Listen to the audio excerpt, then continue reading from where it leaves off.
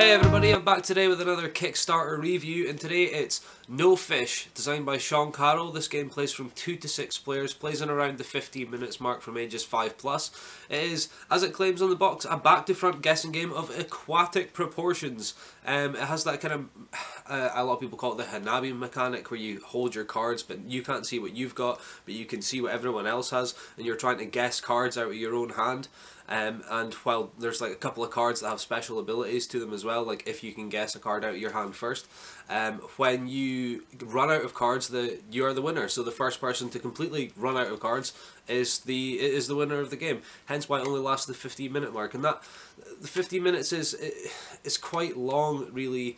If you're only playing at sort of 3 or 4 player, I would say, but certainly the 5 to 6, 15 minutes is a good time scale. Anyway, I think I may be talking too much about it, ruining the surprise a little, so let's go and take a look at Sean Carroll's No Fish. Okay guys, I thought because it was quite a small tuck box, I thought I'd just give you a quick preview of the little tuck box that's coming in, and you'll see the artwork's pretty neat. So here, as it says, gives you all the information, 2 to 6 players, 15 minutes, no fish. A back-to-front guessing game of aquatic proportions. Let's go and take a look at what you get inside.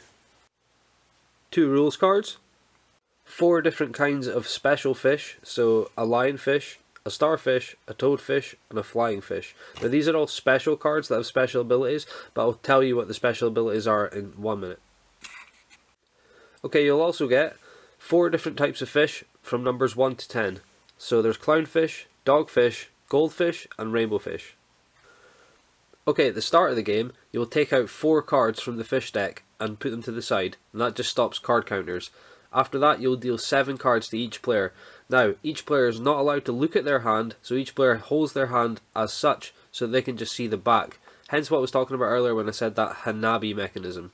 Now, on your turn, all you need to do is guess a card. Now, you don't need to say the suit, so you don't need to say, do I have any 2 of goldfish? You just need to say, do I have any 2s?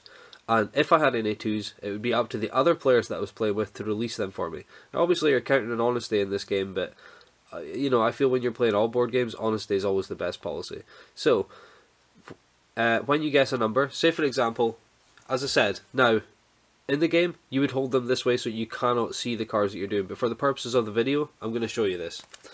Okay, so, say on my turn, wow, I got a pretty random hand there with 3 different special fish. So say on my turn, I said, I'll guess a 3. Now notice I have no 3s in my hand. Now, everyone else would need to say, no fish, get it, that's the name. Now, after that, it would be, because I guessed incorrectly, I then need to take a penalty card. A penalty card is taking a card, I still don't look at it, bearing in mind that I wouldn't be looking at these cards, and I put it into my hand, facing that way again. And your hand can become quite big if you keep getting it wrong. However, say when it came back round to me, and I said, 7. Now that would release both these 7s from my hand, and they would just go into the discard pile. Now, after you guessed correctly, you then get a free guess, and that would give you no penalty, so that means if I guessed and got it wrong, I wouldn't need to draw a card from the fish deck. Or, I can draw one of these cards. Well, I say these cards, there's only 3 here, and bear in mind there is the toadfish as well, but I'll show you all 4 in 1 second. Now, I can draw one of these cards from an opposing player's hand, and use the special ability attached. So let's go and have a look at those special abilities for those cards. Okay, so the toadfish special ability is make another player draw 2 fish cards from the fish deck. Okay, so the starfish special ability is choose any fish type and all fish of that type are released from every player's hand. Now that can include your clownfish, your dogfish, your goldfish and your rainbow fish also, not just your special cards.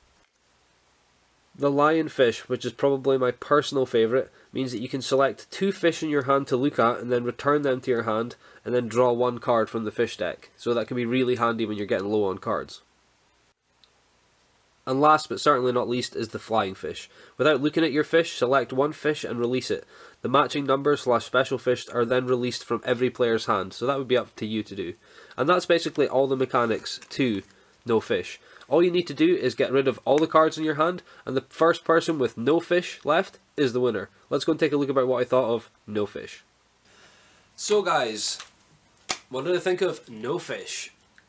Really fun, super light, super easy to teach filler game. This is one, again, with the size of it, you could carry it about anywhere with you, take it any one of your game days, take it to any one of your dinner meets, family days, pub meetups, whatever other weird stuff people like to get up to in their I mean, I never said any weird stuff, but whatever weird stuff people like to get up to in their own time, you could just carry this about with you and whip it out anywhere. It's a super fun little filler game. That's my opinion on No Fish. Guys, don't forget to like, comment and subscribe. You can also check this game out on Kickstarter right now. All links will be in the description below. Other than that, I hope everyone's having an awesome week, and I'll catch you guys later. This episode was sponsored by GamesLore, the UK's largest specialist games retailer, which can be found at gameslore.com.